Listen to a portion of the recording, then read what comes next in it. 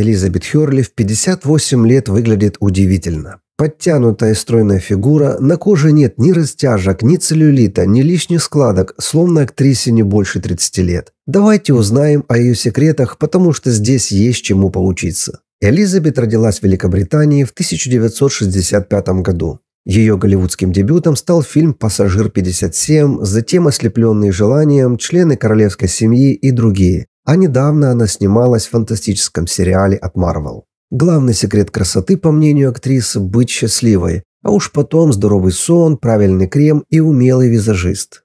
По ее словам, позитивное мышление помогает коже сиять лучше любой сыворотки. Нужно стараться быть позитивными. У каждого из нас в жизни случаются разные удары, однако нам необходимо подниматься над всем этим вместо того, чтобы злиться. Чтобы сиять, нужно отпустить многие вещи и двигаться дальше, уверена актриса. По многочисленным фото и видео нельзя не заметить, что Элизабет любит розовый цвет. Она призналась, что носит розовую одежду уже почти 30 лет и, что не характерно для многих женщин, она не меняет стрижку уже более 30 лет. Именно такая стрижка и такой цвет одежды позволяет ей выглядеть моложе своих лет.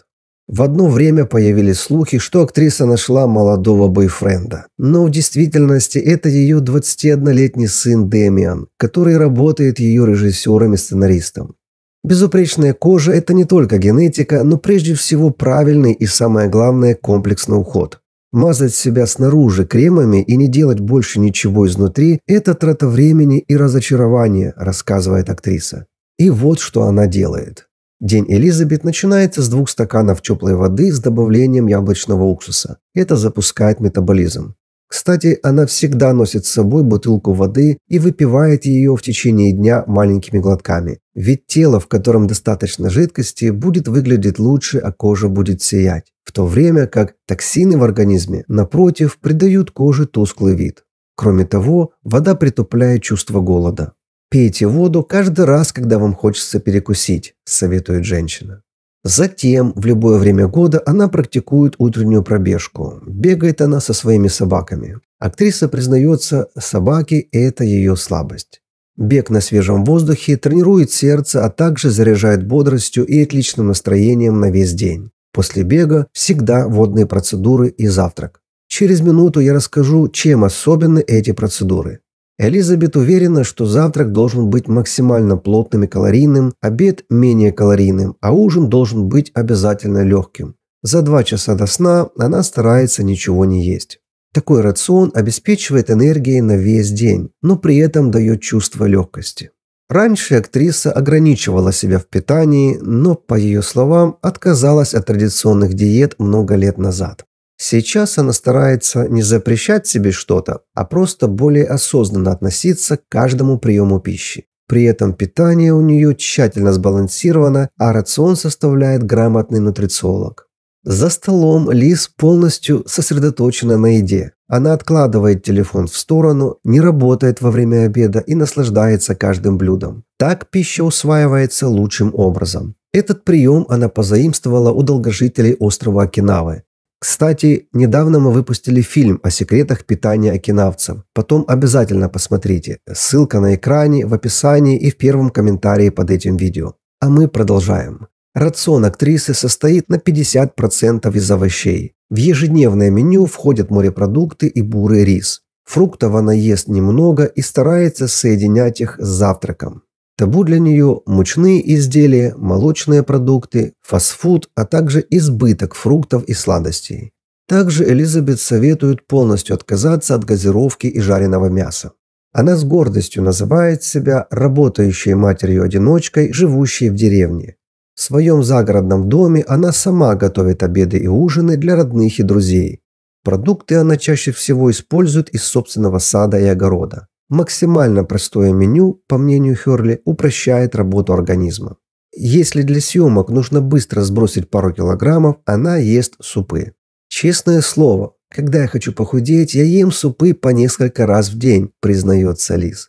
Кстати, еще одним из секретов молодости актриса называет отказ от курения и алкогольных напитков. Также она обожает активный образ жизни и не представляет себе ни дня без пеших прогулок и растяжки. Делает несложные упражнения на все группы мышц, особенно любит приседания. В качестве дополнения, чтобы сохранить хорошую фигуру, практикует йогу и пилатес. Все свободное время Элизабет проводит у бассейна или на пляже, но загорает только с 9 утра и после 6 вечера, а остальное время находится в тени. Перед выходом на улицу в летнее время года она всегда использует солнцезащитный крем. Актриса довольно часто публикует фотографии, где она в купальниках, что раздражает некоторых женщин старшего возраста, и они постоянно пишут ей нелестные комментарии. Однако это странно, в чем же еще нужно быть одетым на пляже, когда загораешь и купаешься? А вообще, это ее бизнес, и так она демонстрирует свои новые пляжные наряды, дизайн которых разрабатывает самостоятельно.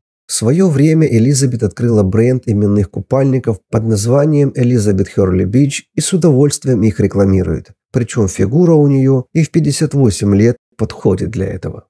Свежий воздух и солнце – это основа хорошего иммунитета и здоровья, считает актриса. Она старается проводить на свежем воздухе как можно больше времени. А еще она никогда не спит с закрытыми окнами и не пользуется центральным отоплением.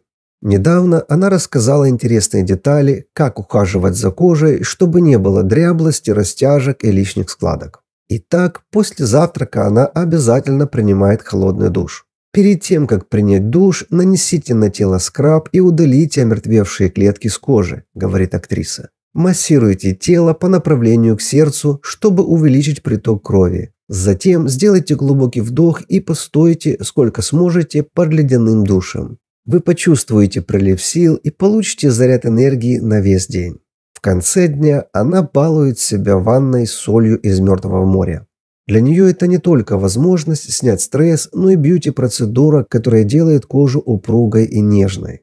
В одном интервью Элизабет призналась, что один из ценных секретов красоты позаимствовала у своей 90-летней подруги Джоан Коллинз. У знаменитой актрисы по всему дому стоят баночки с увлажняющим кремом и кремом для глаз. Она держит их даже в автомобиле.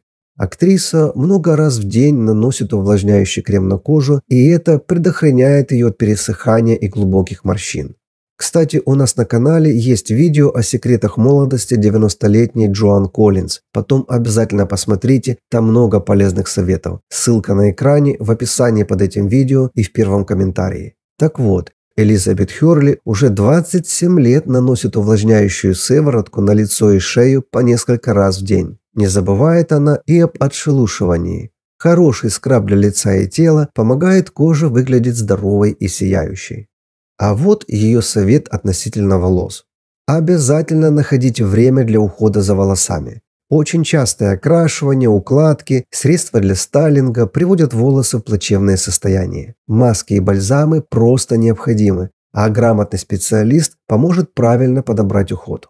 При этом все перечисленное выше не является целью актрисы и то, ради чего она живет. Счастливой ее делают другие ценности.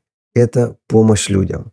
Уже более 30 лет она является глобальным амбассадором кампании против рака молочной железы. Она гастролирует по всему миру, собирая миллионы долларов для исследований и поисков лечения рака молочной железы. Также она оказывает помощь детям и взрослым с ограниченными возможностями и особыми потребностями. Ну что можно добавить? Браво, молодчина! Пожелаем Элизабет Хёрли долгих лет жизни и оставаться дольше такой же позитивной и сияющей. А что вы думаете об этой женщине? Не стесняйтесь оставить комментарии. Если видео было полезным, обязательно пошлите ссылку знакомым и спасибо за лайк. Больше видео о подобных людях вы найдете в плейлистах и первом комментарии под этим видео.